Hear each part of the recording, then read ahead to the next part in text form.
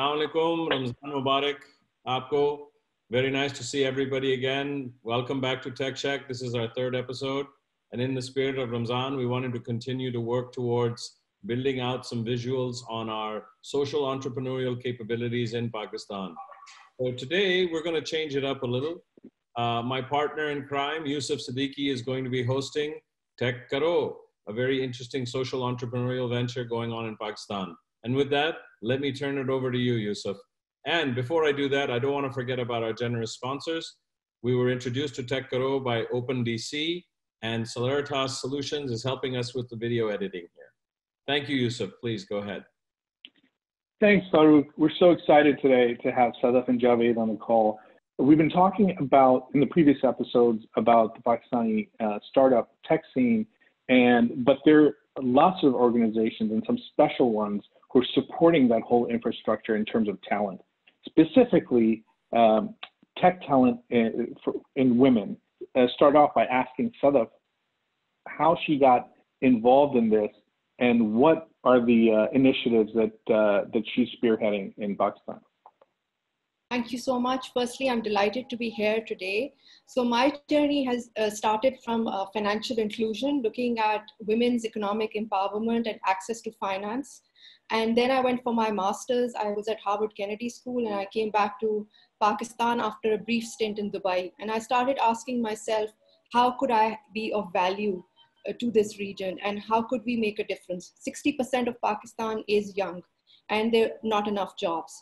And that's where I came across technology. And this was like a aha moment that we need to bring more technology type options to women. And the more I dived into it, I found that women were not part of this movement. So that was the inspiration behind Tech Karo. Let's increase access to technology and digital skills to women, improve gender diversity, and make women part of Pakistan's economy so that when these women progress, Pakistan progresses. That is terrific. And Javed, you have plenty of experience doing this on a global scale in terms of talent, women talent in tech. You've done it all across the world. What insights have you gathered from the Pakistani context? Would love to learn. So thank you for the opportunity, first of all. Thank you for being here. Absolutely. One of the more pressing topics in the global scene right now, and to get more diverse talent into the workplace. Every time I've come across exceptional talent in Pakistan, most of them have been women. So, and it's not, again, like you said, in the Pakistani context. I was first introduced to it wholeheartedly when I was back in Salesforce in the US, where we took a holistic look at why there's a big gap between the number of female executives compared to the men. Sadaf and her team does in Circle and Tech Karo. And what they've been able to do is package a lot of these learnings that they get globally from all these organizations into the 60% folks that Sadaf just talked about, most of them females, and empowering them by giving them these easy to use tools for growth and prosperity of the country. A fantastic work there.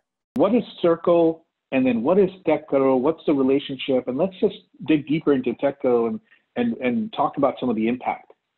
Right. So Circle is a nonprofit, and the belief behind Circle is that when you invest in women, you invest in communities, and that's how nations progress. Pakistan has only 25% of its women in the formal economy, one of the lowest in the region. So the inspiration was, how can we change this? So we have three verticals: entrepreneurship, technology, and leadership development. We also work with private sector and business leaders to get them to commit to gender diversity, to equality, to improving work practices. So it's more inclusive and more diverse. Tech Karo is something very close to my heart. So it started with an experiment. Engro Foundation and Engro Wopak actually supported us to incubate this idea. We partnered with Usman Institute of Technology in Gulshan Iqbal in Karachi, and we started inviting women who were living in slums and underserved urban communities. Yeah, and Sadaf, can you share a story or two about some of the participants in the recent cohort? How do they come in, and what's happened? How do they find success? Yeah, that's a great question. And I think that's what keeps me inspired and keeps me on this path, that how can we really scale this initiative. So I'll share with you, recently we had Naz, who was featured by Reuters, and it was covered extensively by Dawn and other local papers here also. So she lives in Baldia, which is one of the largest slums in the region. She had never stepped out of her community before. She heard of Tech Karo, she was a teacher, and she wanted to improve her economic possibilities for herself and her family. So she joined us. We have had Kareem as a partner in our last 2 years. So they give us a promo code, which allows us to subsidize cost of transport, because in Pakistan, actually women end up being dependent on their fathers, brothers, husbands, for transport. Either they're, relying on them on bikes, or the public transport, they're changing buses 3 times. It's more expensive for them. It's more costly. So we wanted to reduce that for her. So she used to either take the bus or the Kareem. She completed the 8-month course, and then we connected her with a company, and she's working there as a software engineer now.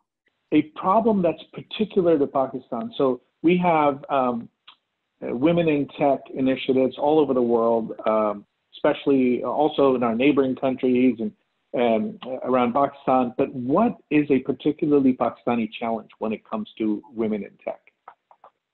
I think what Sadaf alluded to is, she just hit it on the head. It's more of a cultural thing.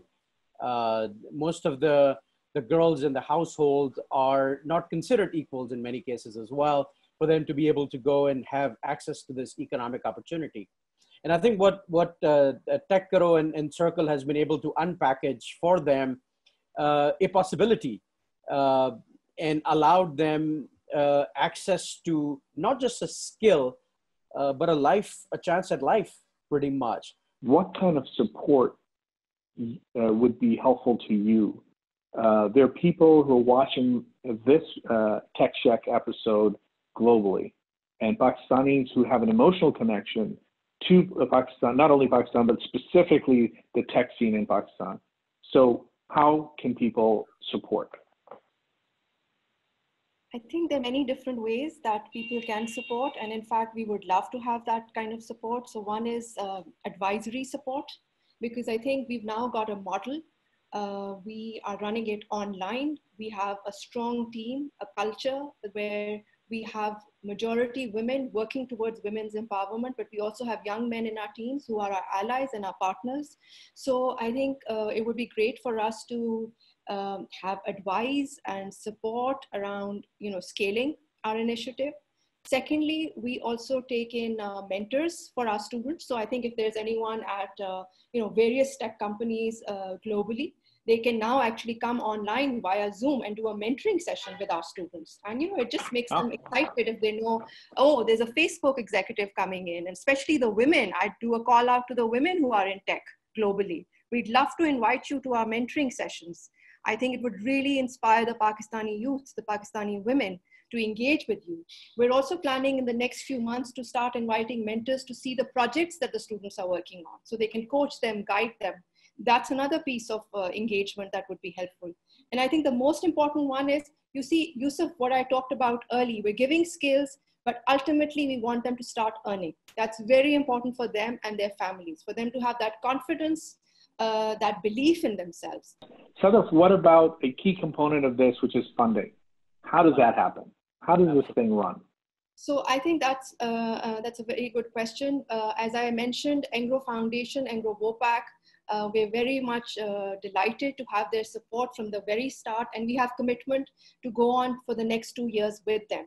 But we are looking for additional funding. So that is something very important, because we can now, the incredible thing is that I've been in Lahore. I'm originally from in Karachi, but I came to Lahore to be with my mom. I'm sitting in Lahore, my team's sitting in their home. And over the last few weeks, we've launched a virtual online Tech Karo project. So we want to now scale it. We would love to go to Bahawalpur and Muzaffargarh and reach out to the young women there. So we need to hire more instructors. So we do need funding for that.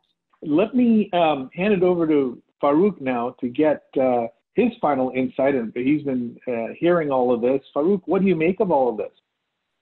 Yeah, first of all, Sadaf, Javed, I can't tell you how happy I am to have met you like this. It's very fortuitous. And it's interesting that the times we're living in today with this whole COVID situation, it's depressing. It's created a lot of problems for the world, but man, is it opening up some amazing opportunities to help and connect. So on that note, first of all, I wanted to thank you both for your focused and dedicated efforts. This is amazing. I also want to pledge to you publicly my public commitment to you. I'm going to be figuring out ways to help you guys. I really like what you're doing. I think this is a great initiative for Pakistan. We're always available to you. If you want to contact us, Sadaf and Javed are readily available to us. If you have some ideas, initiatives, send us an email at start, STARTKARO @techsheck.net. Like us on Facebook. Go to our YouTube channel. We're also on Instagram. Please, this initiative works well when everybody pitches in. A minute each, that's all I ask. A minute or maybe even $1 each. So in any case, thank you very much both for your time today. Thank you, Yusuf, for hosting. We look forward to seeing you again, and Eid Mubarak in advance, and everybody stay healthy and safe.